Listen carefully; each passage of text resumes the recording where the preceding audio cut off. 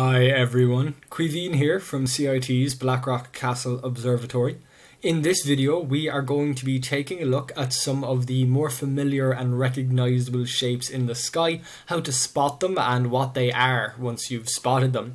I'll be referring back to a couple of our shorter social media videos that went up during the week, so if you get a couple of spare minutes, make sure to take a look at those. And if you'd like to learn more about stars and space and astronomy, make sure to subscribe to our YouTube channel using the red subscribe button, and to get all of the most up-to-date notifications, make sure you click that little blue bell icon as well. So we're starting reasonably early. We're here at about, this is 20 to 12. We'll push back to just 11:30. There'll still be a little bit of a glow over towards the west, especially at this time of the year. We can see that just over there. But it's dark enough, even in the city, we can see a lot of familiar shapes. So taking a look into the sky, there are a few nice bright stars that we can make shapes out of, and once you get used to recognizing these shapes, it's the first step to spotting different constellations in the sky.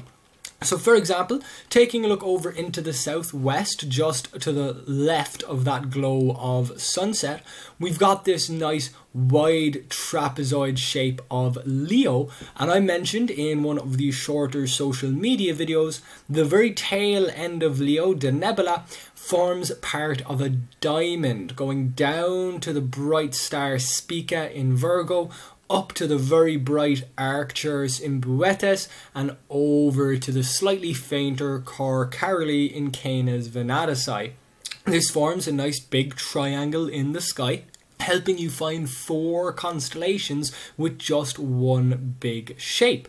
This is very similar to what we can do with the summer triangle. If we take a look over towards the eastern sky, there's very clearly a nice big triangle. The brightest star there at the top is Vega in Lyra, then we have Deneb in Cygnus and Altair in Aquila. Cygnus also starts with this nice almost T shape. It's really a long cross, but the end star there is a little bit faint. So spotting the constellation of Cygnus, Lyra, Altair, all in one go with that triangle, and down towards the southwest, being able to spot Leo, Virgo, Boetes and Canes Venatici all in one go with that nice big diamond shape. And not every constellation fits into a nice big pattern like this. For a lot of constellations, you're going to see it as a shape in the sky almost by itself, and this is partly because of how these constellations were created. The ancient Greeks spotted patterns or shapes in the sky, and usually these individual shapes, individual patterns like this W that we see towards the north, this is Cassiopeia, these shapes became their own constellations. But of course, we've all got different imaginations. We could all draw different sizes and shapes of constellations across the sky. The Plough or the Big Dipper is one of the most recognizable shapes in the sky, and it's one of the most famous asterisms, but this is just an asterism. It's not a full constellation. Here in the city, the feet of the bear and even the front of its head, they're quite faint. If we take a closer look, you can almost see them. If I bring up the constellation lines, they're a little bit more visible. But this is partly because of the time of year and our location in the city. We've got that glow over towards the northwest, just under the location of the Plough, but even with that glow, if we moved out to the countryside where there was less light pollution, those stars become a little bit more brighter, although that might not make them more obvious. If we move into the deepest, darkest parts of the countryside, there's a lot of stars visible in the sky, which is why these bright ones are so useful. Even with many fainter stars to see, the shapes made of these brighter stars still stand out thanks to their relative brightness. So by heading out to the countryside, you'll certainly see more stars, but luckily most of the very famous constellations have stars in them that are bright enough to be visible from here in the city. Of course, there's less famous constellations made mainly of fainter stars, and those can be more difficult to spot. But Constellations can help you find other constellations. For example, if we're looking at the summer triangle, we've found 3 constellations: Lyra, Aquila, and Cygnus. But inside this triangle, there are more constellations. Just underneath the triangle, a little bit lower than Altair, almost straight down from Vega, we have this nice, very, very small diamond shape. That diamond shape is a little faint. It can be tough to spot, but if you're looking at the summer triangle, a little bit lower is where you need to go. This is Delphinus. So it doesn't look much like it here, but this is a little dolphin, which is quite a nice constellation to see. The constellation of the Arrow, Sagitta, and the constellation of the little fox, Vulpecula, they're both inside the summer triangle as well. So if we take away these lines and pictures, it can be pretty hard to spot. That's the Arrow. So there's the front of the arrow, and there is the fletching or the flight of the arrow, and just above it is Vulpecula. It can be pretty impossible to imagine the shape of a little fox in here, but if you've found the corners of the triangle, Vulpecula is going to be pretty much in the center, little bit higher, so it's just there underneath Vega. Sometimes you can point out a constellation even if you can't see it. For example, on my screen here, I can't see Delphinus anymore, but I know that that's where Delphinus is because I'm coming straight down from Vega, just a little bit lower than Altair. So if we do a click, there we go, DEL, that's Sullican, not one of the stars I've heard before, but it's Alpha Delphinus, so I know that that's the location of Delphinus. There are some constellations in the sky that are faint and tough to see, but the shapes of other constellations can help you find them. And even for brighter stars and brighter constellations, sometimes you might not be sure if you're looking at Arcturus or another bright star. So we've mentioned in previous videos that the arc from the handle of the plough can help you find the bright star Arcturus. Once you've found Arcturus, that great diamond asterism can help you find 3 more constellations. And if we bring up our images, there's another one in the middle.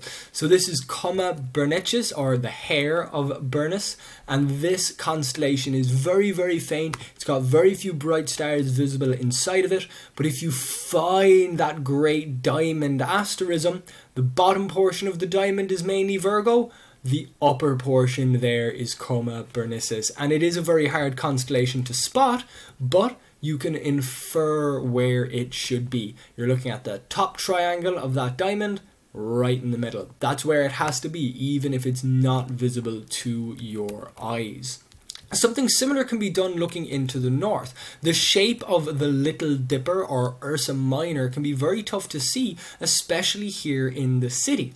But if you've found the North Star, that's the tail of Ursa Minor. You know that this area must be Ursa Minor because the North Star is in that constellation. And if we bring up our images, there it is. There's Ursa Minor just stretching up just above the North Star at this time of the night, nice and early in the evening. Of course, as we push forward to morning time, the Earth will turn and the stars will appear to move. So as we come closer to morning time, we're looking more a little above and more to the left, more towards the west to get that shape of Ursa Minor.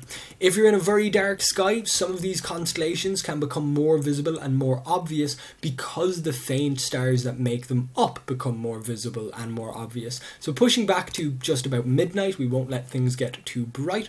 We'll take away our images and we'll move back out into the countryside where we can see those extra stars. And now there is the very tip of the tail. We can see it curving up to give us that shape, very similar to the shape of a Little Dipper. And of course, many people do call Ursa Minor the Little Dipper, and that shape around the North Star. Now that we've moved out into the countryside, we know that Scorpius is there. We can see the lovely central glow of the Milky Way. Sagittarius is just down next to it. I find it a lot easier to recognize Sagittarius when it's a little bit higher in the sky. So here we have Sagittarius with that nice teapot shape. Of course, it's not a teapot. It's meant to be a centaur firing a bow and arrow. I always have a tough time imagining that, even with the lines, even if it's not just the stars. It still looks like a teapot with a little bit of ornamentation to me. But if it's earlier in the evening and the bottom part of that teapot is under the horizon, it's going to be a bit more difficult to recognize. But if you've found that shape of Scorpius with the big bright red Antares, the center of the Milky Way is a little on the left, Sagittarius is just at the edge of it there. So if you can see the lovely glow of the Milky Way, Sagittarius is right next to it. And even if you are back in the city with the light pollution, the top portion of Sagittarius is still going to be there, even if it's a little faint, even if you don't recognize its shape. It's going to be in between Scorpius and the planets Jupiter and Saturn over the next few evenings. They're going to get higher at the same time each evening. So you can see for this evening, they're just gracing the horizon as we come to midnight. But as we get later in the month, they'll be higher and higher and visible earlier and earlier. So of course, there's a lot of constellations. There's 88 of them, and not all of them are clear and easy to recognize in the sky.